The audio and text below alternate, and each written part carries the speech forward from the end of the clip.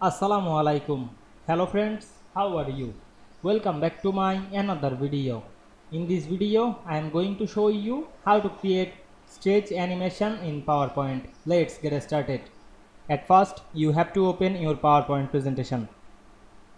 Now we want to create a stretch animation. At first, select any object. Now I am select the text box and go to the animation menu. Then click the drop down menu. We can see here many animation, but the stretch animation is not here. Then we go to the more entrance effect and we can see here many animation. Then find and select the stretch animation and click OK.